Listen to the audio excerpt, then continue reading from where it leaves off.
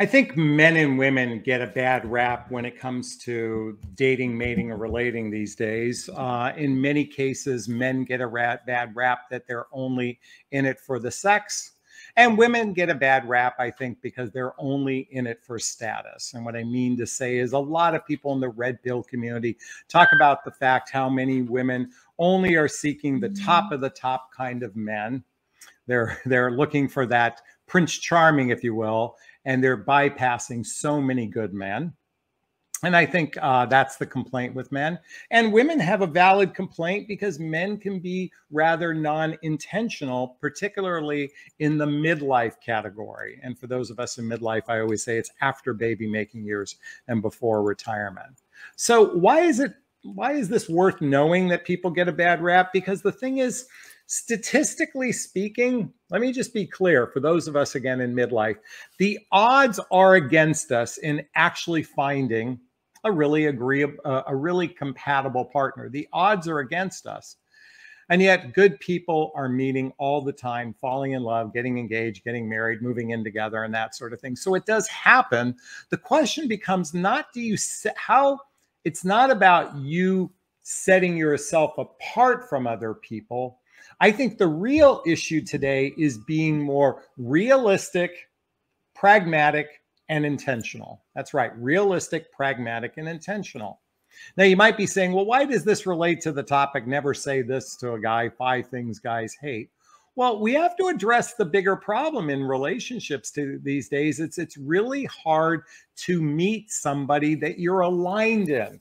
It's hard to meet someone that you're aligned with, where your values are similar to one another and you have lifestyles that can blend with one another. And certainly, is this person even emotionally mature enough? Do they have the relationship skills to be in a significant relationship? So if we don't address that deeper problem, it doesn't matter what you say to a man, you're going to find yourself going out on date after date after date after date. Now, what's the solution to all this? Folks, I scream this at my top of my lungs. First and foremost, be your best self in the sense of recognizing that each human being has childhood wounds, they have traumas. And for those of us in midlife, we have adult traumas, especially if we've been divorced or have had several significant relationships in midlife. All of those relationships come with them an unraveling of a tapestry of a life you might have built with someone only for it to fall apart.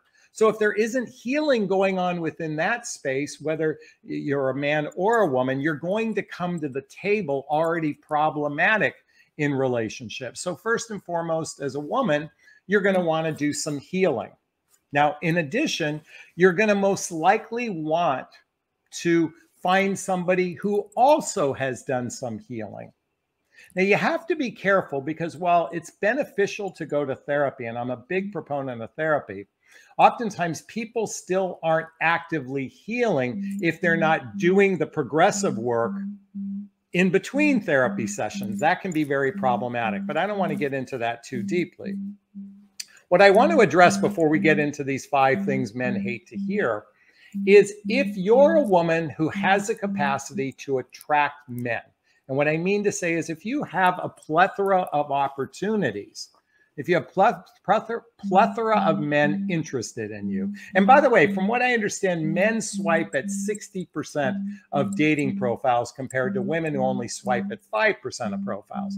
So if you are getting activity, it's more important to do a better job screening for these shared values, to screen for if your lifestyles are blendable, and more importantly, to ask some of the deeper questions to determine, is this person emotionally mature enough to be in a relationship? This is what I teach in my private coaching.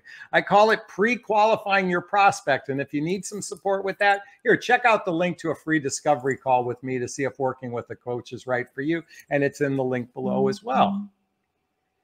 Because the reality is you can have all the first dates you want, or not, but let me retract that. You can go on first dates, you can go on second dates, you can go on third dates, you can even find yourself sleeping with someone and ending up in a relationship only to find out that you're misaligned with one another. I recently got a message on YouTube about a woman who had an 8-week experience, saw the man about 10 times, about 10 times in that 8-week period, only to find out this guy is really messed up. And she, of course, did get physically intimate with them. So I'm here to suggest a different approach than what you've been taught by others, and certainly what others are telling you to do. Many of folks are telling you not to get serious early. And what I'm here to say is it's not about being serious. It's about trying to reveal, does this person align to who I am? What is the point? Think about it. Dating is a period of time where you get to know one another. I think sex should be reserved for those in a relationship, but dating is to decide if you want to explore a relationship with someone, and that's the period of time you ask the deeper questions. Is this sinking in? Is this resonating? Please let me know.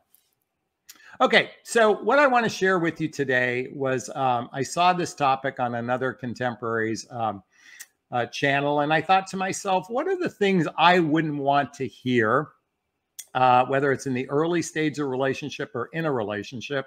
So I want to share with you some of my perspective, and then we'll go straight to Q&A. So some of the things men don't want to hear, I've just pulled this up. And this is a sensitive subject for me, because it's when someone said, my ex used to blank. Okay. Here's the challenge. While I'm all in favor of talking about previous relationships to get a baseline to see where someone is at emotionally, in other words, are they still emotionally tethered to a previous relationship? I think it's critically important to find out as much as you can about someone's dating history and relationship history. But the challenge is, if you share some of the highlight reels of those relationships, even if it's something that you don't, if your new partner doesn't do what someone else does, it can be rather intimidating for us men. And I don't mean intimidated. It just is that if we can't give you something they gave you. So for example, let's say someone in a previous relationship took you on a private jet and you went to Europe or something like that. Now, I know that's the extreme, but I've certainly heard that happen. Certainly lavish vacations or whatnot. And if that's not something we can provide for you, it's going to be somewhat emotionally debilitating for us if we can't give you what someone else gave you. So I'd be very mindful when you're sharing about your past experiences. Don't necessarily glorify any of the good things. Certainly bring up the things that's material to the relationship. I think transparency in the dating marketplace is all about sharing things that would be material to any new relationship. That's what you should be discussing about previous relationships. Does that make sense? Okay, good to hear. Well, you didn't say yes, but I'm going to assume you say yes. Number two, if you say something, and I've heard this before, you don't understand me. You don't understand me. Well, ladies, first and foremost, we're not mind readers. But I know I was in a relationship with someone where she had said that not once, twice, several times. And sometimes you have to recognize not that we're just not mind readers, but as human beings, we don't know the facets of all the experiences you've had that make you who you are. And when you do spend a significant amount of time with a person, you can begin to get them. But the reality is we don't necessarily understand it from your perspective. Let me give you an example. I was at an Alison Armstrong event. If you don't know Alison Armstrong, I'd highly recommend checking her work out. It's called understandmen.com. My website's Understand Men Now. Actually, my website's my name, Jonathan Asley. But Alison does a little exercise where she asks all the men in the room, when was the last time you felt fear for your life? And they said, if it was in the last month, raise your hand. And nobody raised their hand. And if it was in the last 6 months, raise your hand. I think maybe one man raised his hand out of 100. And then in the last year, it was maybe 2 men. In the last 10 years, it was maybe a half a dozen men that felt like they had feared their life. And I'm talking about physical fear, not the fear we feel like when we can't support ourselves or something like that. And she asked the women, when was the last time you feared your life? Raise your hand if it was in the last year. all the women's hands were raised. And then said, if in the last 6 months, all the women's hands were raised. If it was in the last month, all the women's hands were raised. If it was the last day, the numbers started to drop. But then she said in the last hour, and 25 to 30% of the women still had their hand raised. See, we men don't know what that feels like. So we don't always, and I'm using that as an example, but we don't always understand what it feels like from your perspective, just like you may not understand things from our perspective. And so when someone says you don't understand me, that's an insult, because we don't, even if you've known someone for a year, we don't know how you experience the world. Only you can experience the world. And let me repeat, ladies, we are not a mind reader either. Okay, here's another one. It's annoying when you do that. Instead of judging the issue, offer assistance. Now, what I mean to say, it's annoying when you do that. So, okay, I'll use the toilet seat because, and by the way, this happens so infrequently, but I will tell you, I get up in the middle of the night, I have to go pee, and sometimes I forget.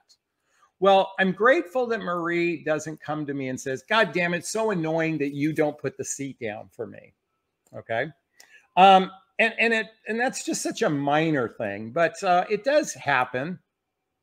And she says, well, what can we do to, instead of coming at me with judgment or accusatory, she comes at it from a place of, how can we solve this problem? Because it's kind of frustrating to me to fall in the toilet. And by the way, I think it's only happened once in the year that we've known each other.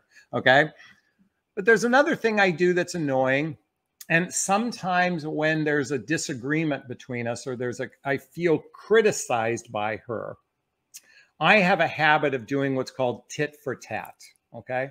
I'm not proud of it. This was something my mother did.